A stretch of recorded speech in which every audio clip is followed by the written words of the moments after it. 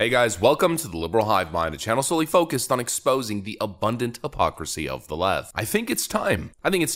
To finally have a real moment of introspection. It's time to have a moment of realization that the current path is unsustainable. You know, at one point I was convinced that Democrats were just screwing themselves, that what they were doing was unsustainable. All the crazy wokeness, the failed economic policies, the foreign and domestic policies. There's no way it's sustainable. The Democrat Party is going to implode and the pendulum's gonna shift. But I'm gonna be very honest with you guys. I think my perspective is changing entirely after the election that just passed. A lot of people want to say a lot of things, and look, there might be other factors, I'm not denying it, but at the end of the day, how much of that is cope? Are we convincing ourselves of this new conservative age and this new grassroots movement that exploded on the scene in 2016? Are we telling ourselves that it's growing and we're gaining momentum, or has it plateaued? And the one question that I continue asking myself is, what's gonna happen with the next generation? I see a lot of headlines claiming that Gen Z is the most conservative of any generation, but I'm not sure the stats back that up. And as millennials and Gen Z grow up and the older generations inevitably phase out of existence, are we being foolish telling ourselves that the pendulum is going to swing to a new conservative traditional era? Honestly, I'm not so sure. And this election for me, honestly, is starting to get me a little bit worried. Let me show you guys exactly what I mean by that. We've got some stuff to get into, so let's roll the tape. All right, folks, so we have this piece right over here from the Daily Wire. Second largest turnout of young people voted in the midterms in 30 years. Young voters came out to this year's midterm elections in the second largest percentage in at least 30 years. The Center for Information and Research on Civic Learning and Engagement at Tufts University released an early estimate showing that around 27% of people ages 18 to 29 voted in 2022. They also believe that the number of young people voting was even greater in some states that had major elections. Around 20% of young people typically came out to vote in elections since the 1990s, but in 2018 that changed. 4 years ago, around 31% of eligible voters in that age range voted. According to NPR, Deputy Director of Circle Abby Kisa said Thursday that 2018 is still a high watermark for young people voting in midterm elections going back to the 1970s. According to Pew Research, around 47.5% of people who are old enough to vote came out to cast their ballots in the 2018 midterm elections. Fair Vote noted that U.S. voter turnout is typically around 40% for midterm elections. Kisa added that young people voted even more in battleground states. Florida, Michigan, Georgia, North Carolina, Nevada, New Hampshire, Ohio, Wisconsin, Pennsylvania saw around 31% aggregate young voter turnout, according to Circle researchers who used available data from exit polls. Circle's report also pointed out that young people voted for Democrats more than they voted for Republicans. The Edison Research election poll, exit poll, showed that youth vote selection across the country was 63% in favor of Democrats and 35% in favor of Republicans for the U.S. House of Representatives. And the way I feel right now is that I think Republicans have a blind spot. I think Democrats may be onto something. You know, we laugh at them and we meme at them with their use of cringy TikToks and Alexandria Ocasio-Cortez being on Twitch. But what if it's all a careful calculation? What if they've realized that they no longer need to be the party of the working class? They no longer have to have strong stances on border protection, crime, or even the economy. All they have to do is pander to the youth vote and continue to push their voter drive initiatives on all of these social media platforms like TikTok and others, targeting youngsters and getting them to show up to the polls to vote for the future socialist dream. What if we are underestimating that? You know, it played a role again in the election analysis, I think, from most people who were doing predictions. Looking at the data, understanding historically that midterm elections tend to be low voter turnout, and especially with young voters, the thought process was that youngsters would be too busy playing Minecraft to show up and actually vote. Well, maybe that's no longer the case. And maybe with all the changes to the voting system, especially vote by mail, maybe it's become convenient enough for more youngsters to participate. And Democrats know that these young minds are malleable, easy to manipulate, especially when it comes to the whole student loan thing. You have youngsters going to school, accumulating student loan, and if you tell them we're going to cancel tens of thousands of dollars of your student loan, well then their vote is pretty much guaranteed, it's secured, especially considering they're in these extremely leftist environments, these leftist communist indoctrination centers that we call universities. And so it's no wonder we saw data from the University of Michigan, where students attending that university voted 94% for Gretchen Whitmer and Democrats down the line. We got to come to terms terms with reality here. Each and every single generation is becoming more and more left-leaning. A lot of people say Gen Z is the most conservative generation of them all, but really, if you look at the data, they're the least. Now, you could also interpret this data that as people get older and older, they tend to pick a side and they tend to trend Republican. Of course, that's true, but in a certain way, it feels as though that trend is weakening with the collapse of masculinity and testosterone and just the wacko progressive youth culture that's developed, just how widespread it's become. I think there's a serious threat of this woke mind virus being a lot more malignant than initially expected. And so, of course, the question that I think people need to be asking themselves is, what's the cure? Well, very simply, the cure is to compete with the Democrats. Democrats pour a ton of effort into the youth vote with their messaging. The question that I constantly ask myself is, why aren't conservatives doing the same thing? You know, this new conservative style has a little bit of a counterculture, anti-establishment flair to it. Why not use that to our advantage? And this is why it's more important than ever to build something new. Josh Hawley said the same thing the other day. Josh Hawley says Republican Party is, quote, dead. It's time to build something new. And he's absolutely correct. The dad jeans wearing Mitt Romney stick up their behind Republican Party of old is unattractive, and especially unattractive to youth voters. Mitch McConnell, of course, the same thing. These old guard Republican fossils are the biggest down drag on the party, and there has been literal zero effort to address issues that are important to young people. You know, the reality is young people are struggling. Young men in particular, it's pretty damn rough. In a lot of big cities and a lot of places, it's tough to get a foot forward. It's tough to start. It's tough to buy a home. It's tough to create something for yourself. You know, I follow conservative movements across the Western world, and I notice that the conservative leaders who perform the best are those who actually address these issues with clear, concise, targeted political messaging that makes young people hopeful of a future of economic prosperity and opportunity and the ability to build a future for themselves. I feel like that's what conservatism should be focused on. When I'm speaking with my friends or having discussions, the conversation generally heads towards that direction. Why is it that political messaging isn't tapping into that? Why is it that right-wing political messaging isn't tapping into that need and want of young people to be able to establish themselves in society? Unless Republicans offer a clear alternative solution, alternative vision to what the Democrats are promising, what we're seeing is going to continue to happen. Democrats are going to continue to promise more free crap, and young people are going to vote in droves, especially with the new systems that Democrats have implemented in some of these most important swing states. It's time for a moment of reckoning. It's time to start targeting important demographic groups, and clearly that's what Democrats are doing and Republicans are failing at. You know, the fear of socialism might work in places like Florida where Latino voters or particular Hispanic communities can resonate with that messaging and it leads to amazing election results, but what we're learning is what now works in Florida doesn't necessarily work in other places, and it's time for the Republican Party to have a massive rebranding moment, and it's time to start targeting demographics and start crafting some strong messaging campaigns to compete with the Democrat machine.